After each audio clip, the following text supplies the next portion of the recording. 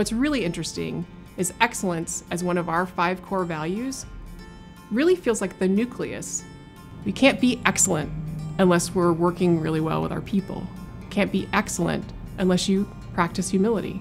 You can't be excellent without being tenacious. And you certainly can't be excellent if you have no integrity.